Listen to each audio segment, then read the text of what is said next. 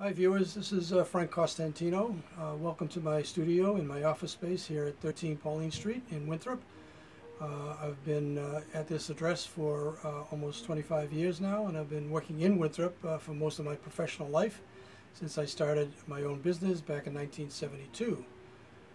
My business comes from my training in architecture, which I studied in my college university years, and also developed this particular specialization skill during the course of my faculty training and my continued education here at the Boston Architectural College, and decided to put my artistic skills to work in generating perspectives and drawings and paintings for architects and architectural client firms, initially in the Boston area, but then eventually all around the country. Some of the work that I've produced are of notable Boston projects. For example, the Copley Place project, which was done for the client. It was actually an investment firm from Aetna Insurance Company, and they were the party responsible for most of the development that took place in Copley Square. The image that is one of my featured images was a watercolor that was done for Aetna Insurance Company, and they provided a helicopter for me to be able to ride around the site and take pictures of from the Prudential Center all the way up to the John Hancock Tower and circling around in between to get various shots of the project, which was under construction at the time. So that was a very unique experience, and something that has really happened only once in my career.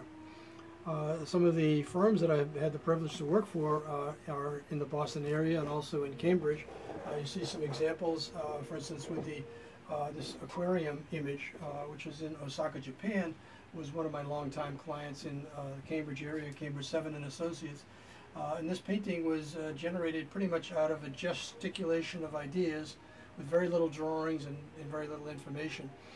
Part of the work that I do as an illustrator and with my design and architectural background is to be able to work with these firms, to be able to collaborate with them and understand the intent of how they want to envision their particular design. So in this case, the architect did not have any drawings to speak of, whether they were sketches or schematic or early stage design drawings, but they were something that was really part of a discussion that emerged in the generation of this drawing. So it was a novel idea.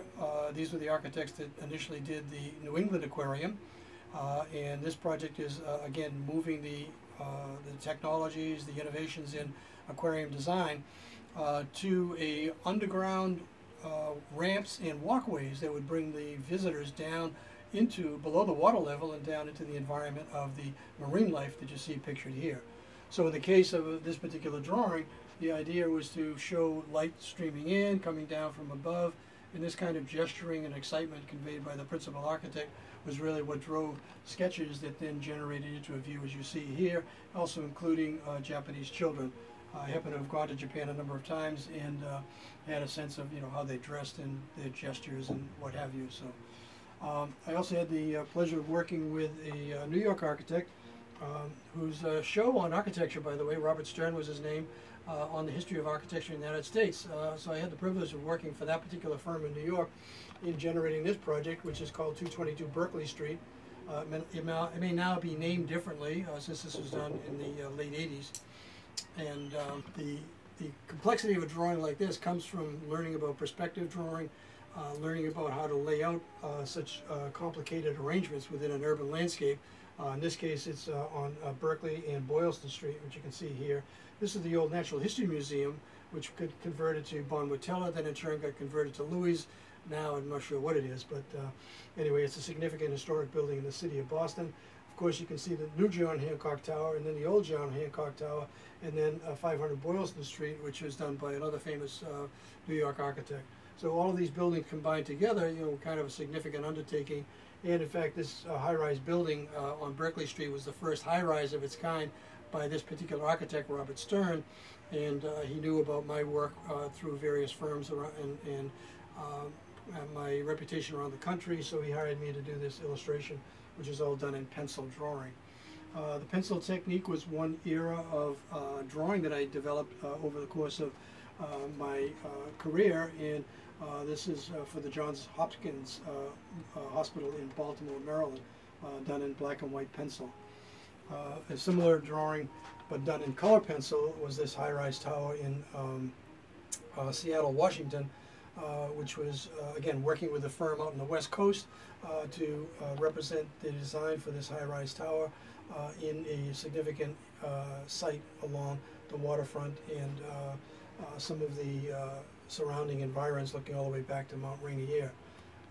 Part of as an architectural illustrator, to be able to work with clients to select the most appropriate view, to be able to describe their building, to be able to talk, to demonstrate what this new project is going to look like, not only for the developer, their client, but also for the public in general.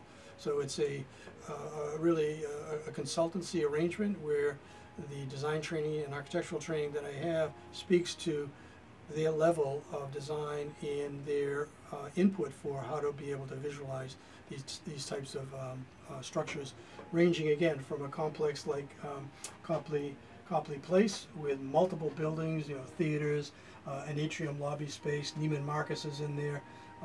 There's exploded suites that are part of the presidential suites for the Marriott and the Hilton hotels that are in that complex, and then also showing it at night, so we could show the interior of the space as well as showing the circulation, in this particular part of Back Bay, and then also seeing the Charles River up in the right-hand corner. Some of my designs, some of the design drawings that I do for clients never get built. The high-rise tower in white in the field background was one of a couple of sketches done for a longtime client in New Haven, Connecticut, and this was in South America, in Buenos Aires, and it was a project that never got built. So the collaborations that I have sometimes come to realization in having projects be constructed. In some cases, they're really just an idea, but they never have any traction and never have a chance to really go into final realization.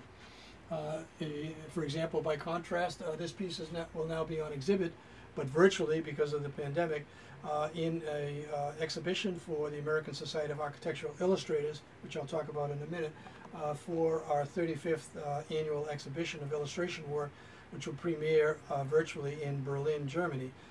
This was a representation of the John Hancock Tower with another tower slicing through it, showing the idea of a secondary structure that would parallel Boylston Street and be a lead-in of high-rise towers leading down to the financial district as part of a master plan for Boston, the city of Boston, and the whole creation of high-rise towers, which have emerged certainly during the course of my career, because when I was a student at the Boston Architectural Center, they were building the Prudential Center at the time. So this goes back, some 50-plus years. Again, this representation is something that I'm proud to have exhibited and will be online very soon.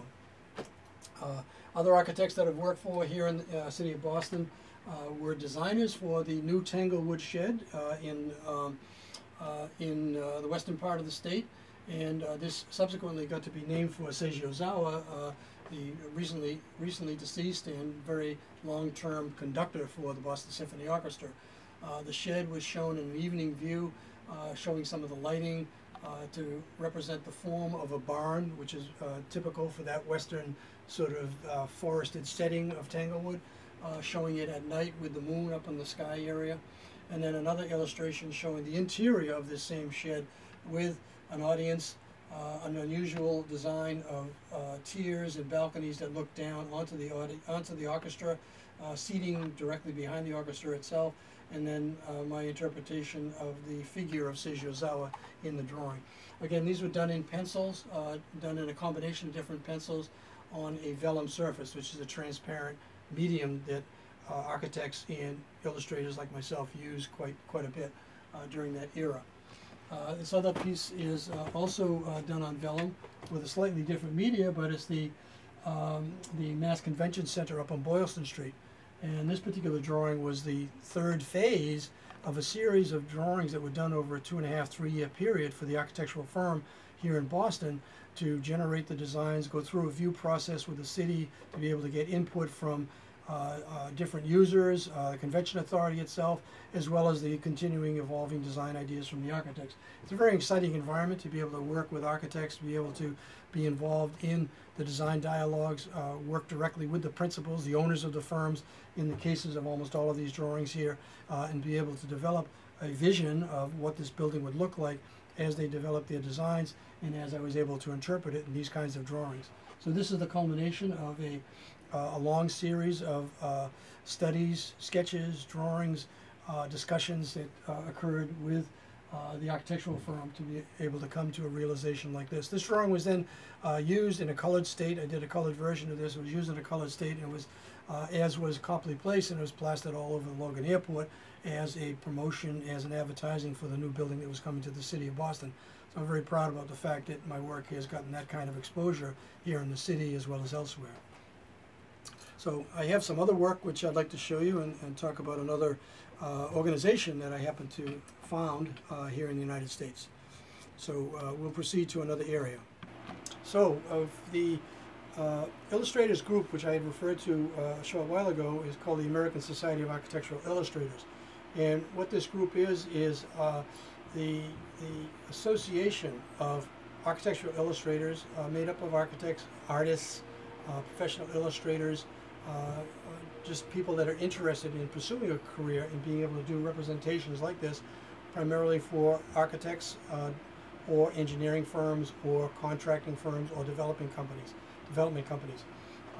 And this organization is something I'm very proud to say is in its 35th year right now. We've had exhibitions all over the United States. We've had exhibitions in Japan, in Australia. We're having a premier exhibition, our 35th, in Berlin, Germany. Unfortunately, it's going to be virtual this year. We've had a couple of venues in Canada as well, and all over the United States.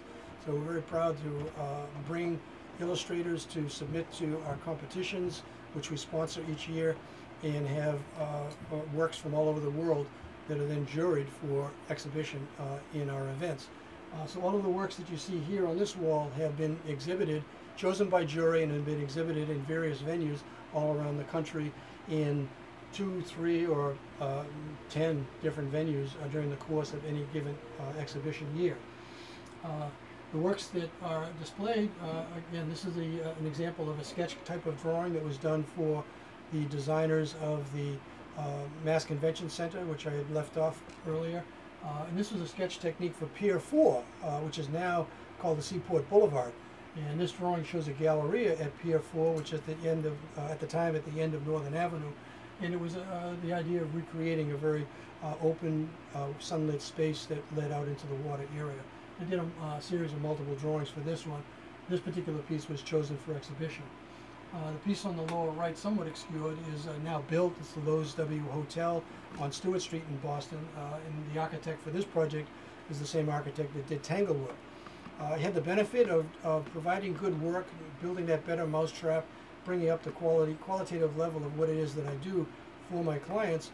And I had the benefit of repeat clientele for many, many firms, not only here in the Boston, New England area, but also all over the country. And was fortunate to have long-term associations with these different firms. The example you see up here is behind what was formerly the New England Merchants Bank, and it's now TD Bank, if I'm not mistaken.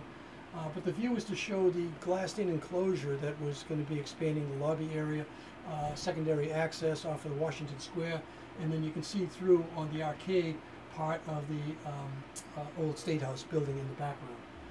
And this was done for a local firm. And again, you can see the sketchy kind of quality in this drawing as opposed to a more refined quality of graphite and pencil drawing that was done here.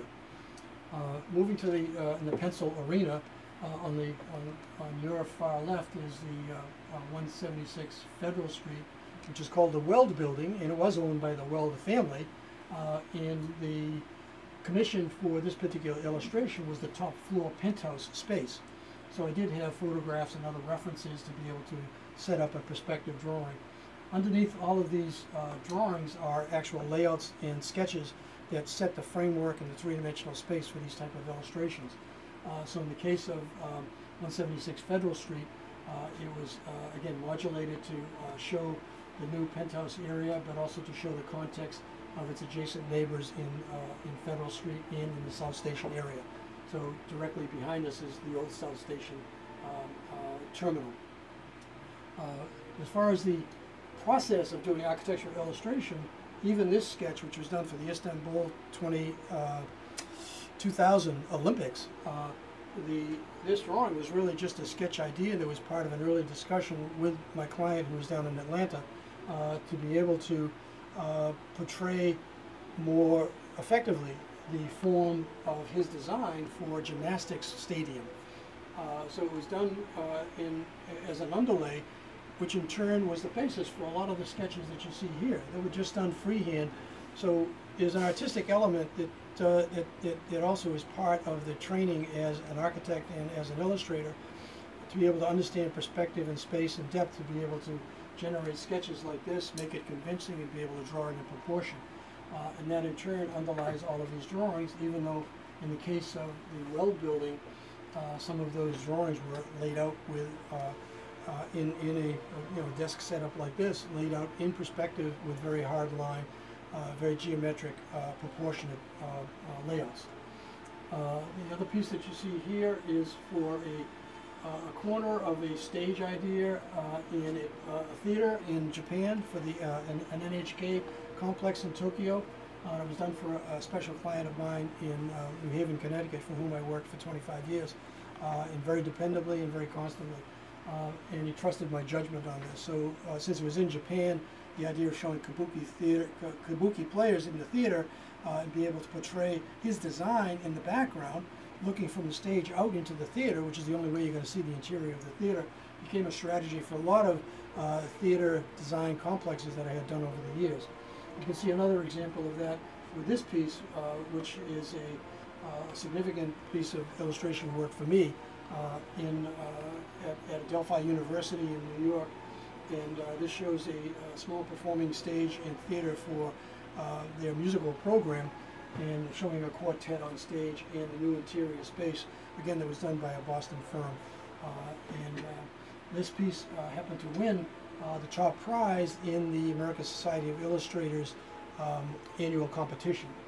That top prize is what's shown here, which is called the Hugh Ferris Memorial Prize.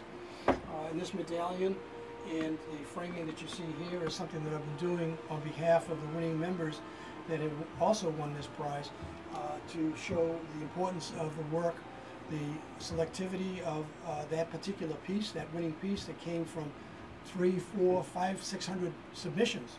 So, you know, to be able to win a Hugh Ferris Prize is pretty significant, and something that I'm very proud of. I'm also proud to have been part of creating this medallion, being able to have it cast. In fact, I was helped here by another of our local Art Association members, and a very talented sculptor and designer, Greg Kersey.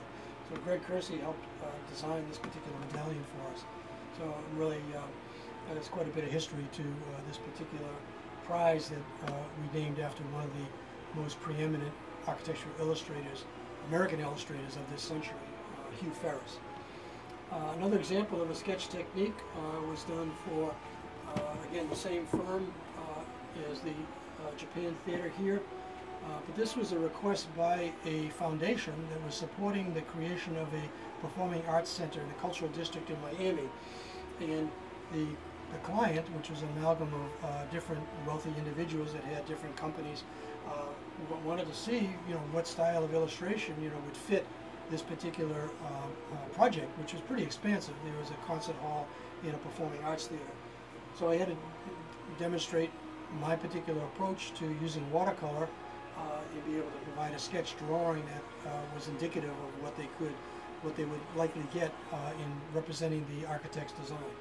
So this is, again, taken from the stage, looking back out from an orchestra out into a larger theater complex, and then showing a highlighted chandelier element within the space itself.